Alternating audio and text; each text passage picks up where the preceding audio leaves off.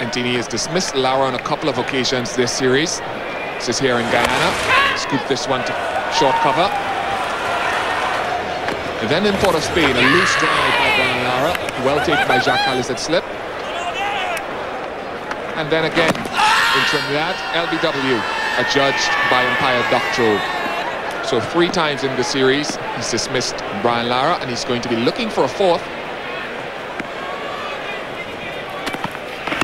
Shot off the mark, well driven. First boundary for Brian Lara. What a way to come off of the mark.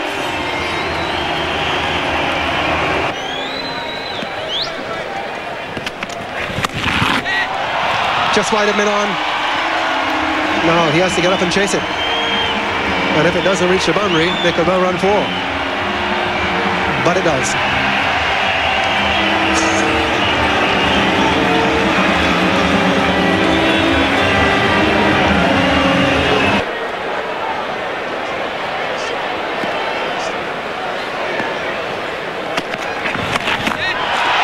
He's gone after this one as well.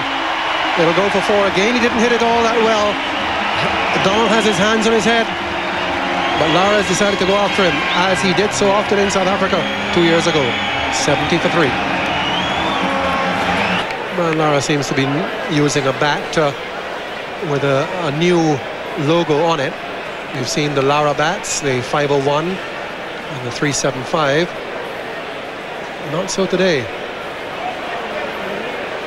Ruboy, it says.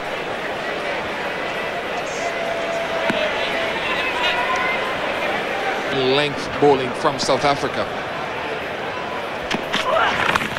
Oh, he's got an edge on that. It hasn't carried though. It's certainly kept it a little bit low, and it's racing away for 4. End of the over.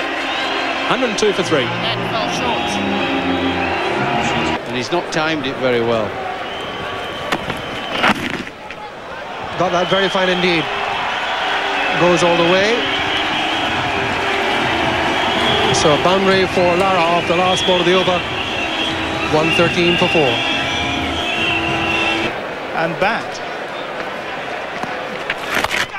Good shot, very good shot indeed. That has found the gap. And no one moved.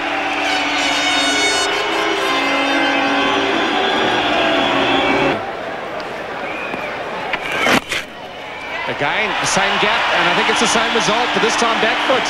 Back-to-back boundaries for Brian Lara.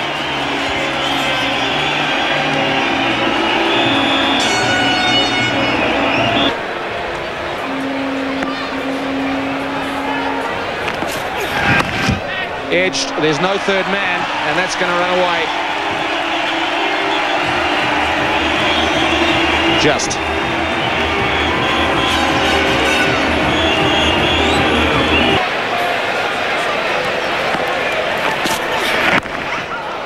Edged again, played down to third man this time. Is it going to go all the way? Whatever it does, it's Lara's 50, it does. And the crowd are on their feet.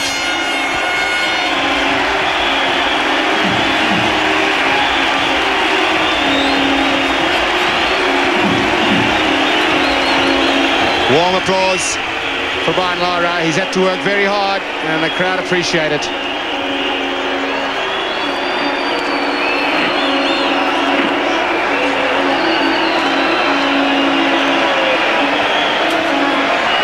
.3150s now, Brian Lara. These guys are cutting off. Absolutely right. That's short, and that is a buffet ball. It's halfway down the track, and Brian Lara smashes it for 4. The crowd are on their feet. It's end of the over. 144 for 4.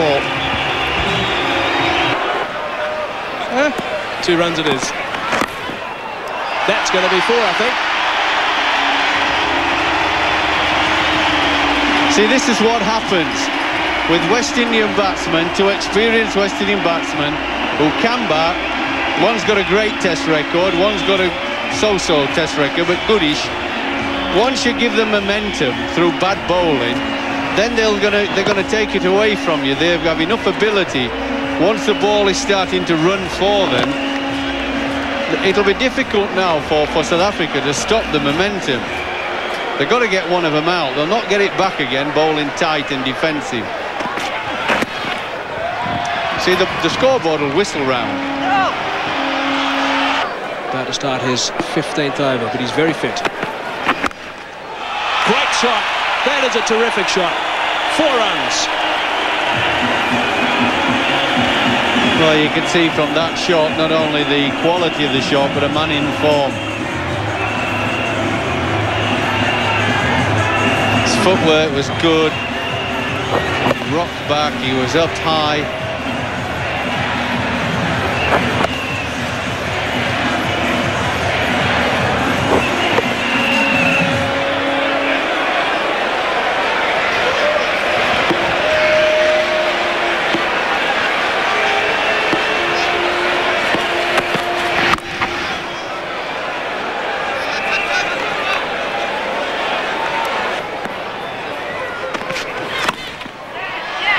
Got it through.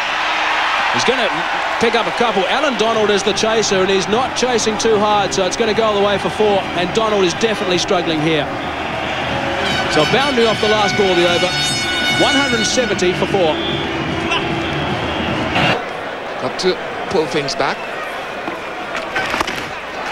He's got him now.